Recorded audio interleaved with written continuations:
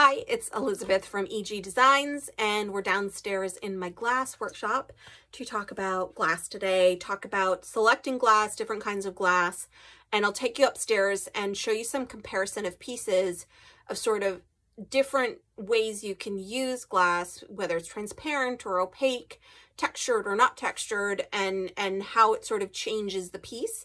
And since I make a lot of mistakes, I think we all make a lot of mistakes, I will show you one where it holds pride of place in our house, but every time I look at it, I think, I wish I had made a different glass choice right there. So I'll show you that so you can sort of see and learn from some of the things that I learned from over the years. So I'm going to jump right in and talk about glass transparency and opacity. Sorry, I'm going to just adjust this a little bit. So we'll start with yellow glass just to show you how this works. This is clearly a transparent piece of yellow glass. There we go. You can see right through it. There's a little bit of subtle texture from the glass making process, but it's not textured, smooth on both sides, and it's perfectly clear. And you will see this in a piece upstairs that I made. Second type of glass, second yellow piece, it's called opalescent glass. So what that means is it's not opaque and it's not transparent, and this type of glass allows light through, but it really diffuses that light and it glows, but it's not giving you sort of that direct sunlight that transparent glass gives you. So you'll see sort of as I move it up and down across the lamplight, you get this lovely glowing, but you also have lovely color when the light's not shining through it. I'm going to hold it up closer. You'll see this is like a lovely variegated yellow, from yellow to white, lovely wispy yellow glass. This last glass is, even though you can see my fingers through it, this piece of glass is showing a little bit through. It's a little bit opalescent, but glass like this, for all intents and purposes, you can consider it to be opaque. Certainly the darker glasses like this will not show through much light. But you'll see it is lovely and vibrant, even though it's not, even when it's not up against the light. And so I have an example upstairs that I'll show you where I just use opaque glasses, and it really maintains the color even when there's not light behind it. So I have some that's in my house that is mounted directly to the wall. So I'll show you that upstairs. The other thing to talk about briefly is texture. Glass comes in thousands of different textures, and I just show you a few, but honestly, you can get so much texture. This is just a frosted piece of glass. They sandblast the back. It gives you a slightly softer light being diffused through, different look.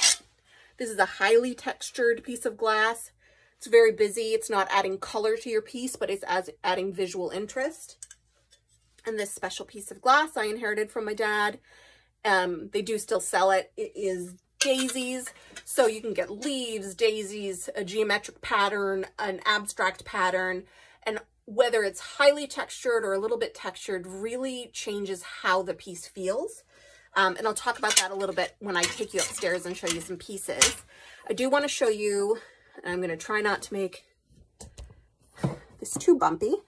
I'm going to show you, I've got these panels here in my workshop, and oh, I'll put it down where you can see too.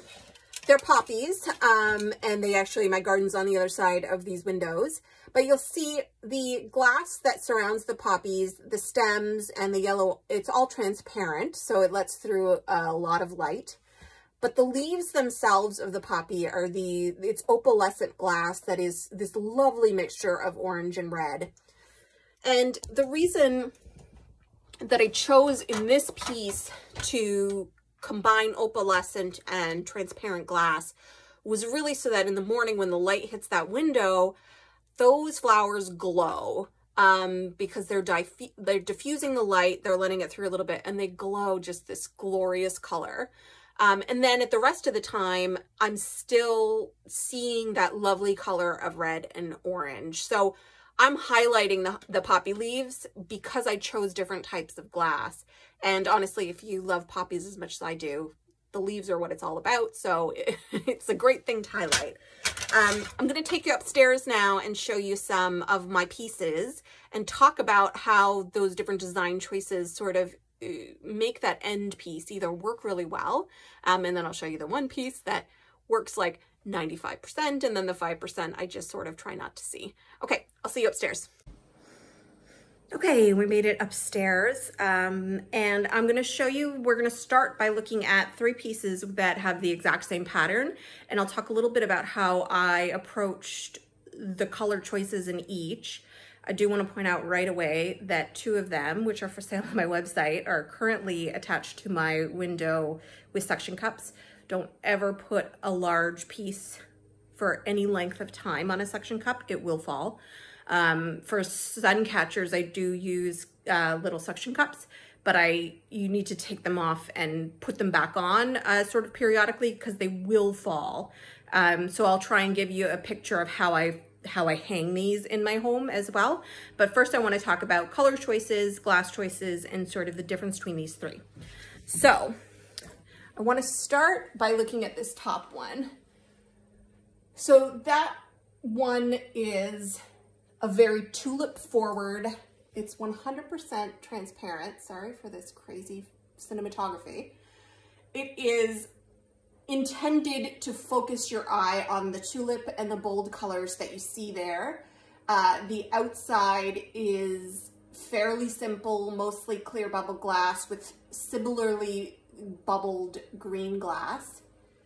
And the reason that I did that for this one is I really wanted to focus on that vibrant tulip. So all the glass has the same sort of level of transparency, so the light comes through it and it's beautiful, but I focused all of the attention on the tulip itself. So this second piece is also translucent, but it's a far subtler tulip and a much bolder frame. So your eye sort of goes to that very arts and crafts frame. I've got different textures and bold colors in this frame. And then a very soft pink and purple tulip here in the middle. So this piece and the first piece I showed you feel very different, even though they're both clear glass. And there's some beautiful like textural clear glass in there as well that I love. Now this piece here, I have it hanging in the window. It looks beautiful in a window. It's a very bold tulip again, and then with blue on the outside. This piece is in almost completely opaque glass. You'll see some of it is opalescent. You can see some light coming through. One of the things I've learned throughout the years from my clients is that there are people who are interested, sorry, there's like that big ball of light behind me, who are interested in big pieces of glass, but they might not have an appropriate window to hang it from. So one of the things I've been asked for, and I sort of have talked to clients about through the years, is about creating opaque pieces so that this piece here looks beautiful in a window, but it looks just as vibrant in like on a wall, hanging on a wall. There's another example of that. You just got a picture of my chin. Let me show you up here. This is my home. You'll see up there I had this interesting small space that sort of separated out the original house and an addition that was done prior to us purchasing it. So what I did up there was I designed specifically for that small space, and obviously all of that glass is on the wall, so no light shines through it, but because of the opaque glass choices, the colors still really pop when you look at them. So it sort of goes from the tree and spring and then ends up in a pile of fall leaves. All right, I'm going to pause for a second and move to a different part of the living room. Actually, I might not need to pause. I'm gonna turn, just don't wanna make anyone car sick. I'm gonna head over to this window. I am gonna pause while I walk over there, but we're gonna look at this sun up close. Okay, I'm standing on my couch. So this piece means a lot to me. It's a replica I made of a piece that my father had made. I took it from his pattern and I actually used exactly the same colors and the same glass as he used, or virtually the same as he used 30 years ago when he made his piece. So you'll actually see that yellow transparent glass, translucent glass that we looked at downstairs, and all of the rest of the glass that is used in this piece is also translucent. And while it's not showing up super well on the camera right now, this is a south-facing window and there is a warm, lovely glow that comes through this piece sort of all day long. You might notice that one of the yellows on the interior of the sun is wispy. You've got the center of the sun with a lot of texture and some more general texture on that red part of the sun. So it's visually interesting while sort of sticking with a simple and clear palette. And if I can show you, all of the pieces I have mounted in my house there are hooks right into the casement of the window itself. And then it is hung from chain, from the window frame itself. And that is the safest way you can hang your stained glass pieces. So now I'm going to show you the last piece that we'll talk about, and I will share some of my learnings, because that was one that, even though I love this piece, it is not how I intended it to be. Okay, so this is the last piece I'm going to show you, sort of over here in the jungle of our houseplants. It is a piece that I made for my husband, a picture that we took at the top of one of our favorite mountains. And so I designed it from a photo, and there are certain times of the day where the light hits it just perfectly and sort of all of it glows the same. But I made a mistake when I was designing this and picking which pieces I wanted to pick. And you might be able to see it right now. There are a few pieces which, when the sun's not directly behind it, look lovely. They have like some lines and some different colors that really look like the mountain hills, but they're not transparent, they're opalescent. So at certain times of the day, these pieces appear significantly darker than the rest of the piece, and you can sort of see it start to happen now. It's not all the time. I still love this piece. My husband loves it. Actually, the light just changed. You probably saw it. But my choice of glass does inhibit the light at different times of the day. You may want that. So we talked about that with the poppies downstairs, but if you don't want it, every time you see it, you're going to sort of say, why did I do that? So that is definitely something to keep in mind when you're mixing sort of the light diffusion of glass, and there's sort of a range.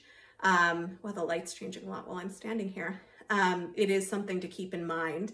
I will say that the light blue wispy glass that I used for the sky in this piece is like the most perfect sky glass in the world.